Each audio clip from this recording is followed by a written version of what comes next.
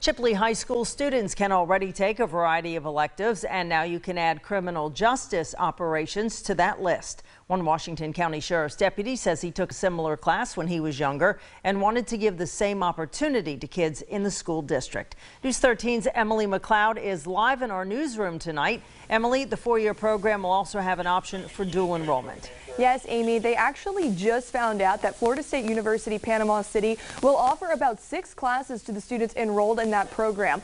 They'll learn about a variety of topics from defensive driving to processing a crime scene. Because I've genuinely enjoyed the class. Freshman Jacorian Guster is enrolled in the new Criminal Justice Operations program at Chipley High School. He says he hopes the curriculum helps him on his journey to becoming an attorney. So I thought it'd be, a good opportunity to just see what it was, and if I didn't like it, switch out beforehand.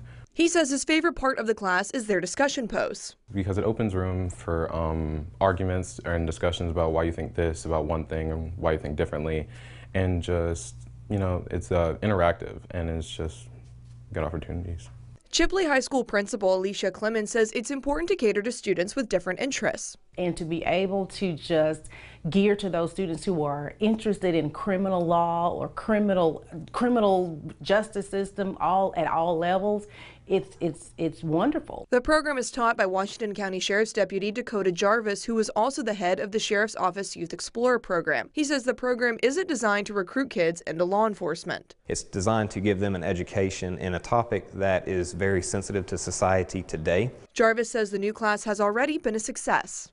And in the first few testings that we've had over the chapters, the kids are having really high passing rates. They're retaining the information. They're engaged. The program is 4 years with the potential for dual enrollment at Florida State University Panama City, a first for students in the Washington County School District. I have a few kids that are interested in being attorneys in criminal defense or working at a state attorney's office. They'll have that college option with Florida State.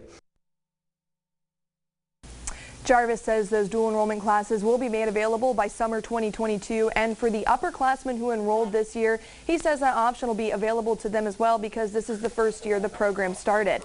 Jarvis also anticipates the program will expand to Vernon by next school year.